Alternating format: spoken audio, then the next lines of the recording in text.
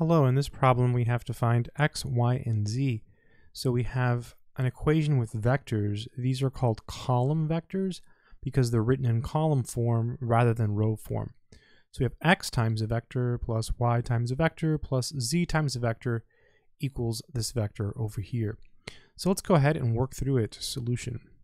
So the first thing we're going to do is we're going to perform what's called scalar multiplication because we have a number, which is a scalar in this case, it's a number, times a vector.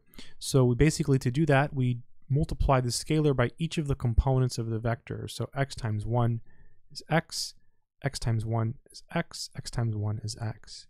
Scalars are usually complex or real numbers. In general, a scalar is an element of what's called a field. So plus, and then y times 1 is y times 1 is y times 0 is 0. Again, performing what's called scalar multiplication again, right? It's a scalar times a vector. And then the last one is z times 1 is z.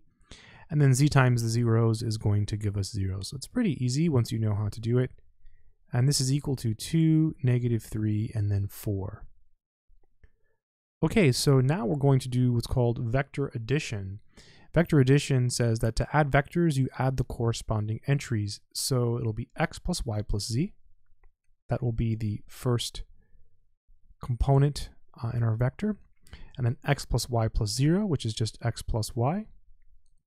And then x plus 0, which is just x.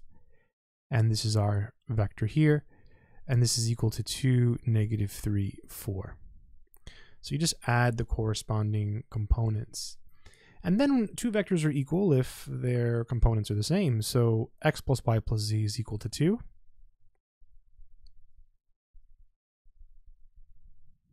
X plus y equals -3. X equals 4. Really beautiful, right? Works out really nice. And now we can use what's called back substitution. So you start with x equals 4, which we already have, and then you plug it in here. So you get 4 plus y equals -3, because x is 4. And then you can solve this by subtracting 4 from both sides. So -4 minus 4. So you have y equals -7.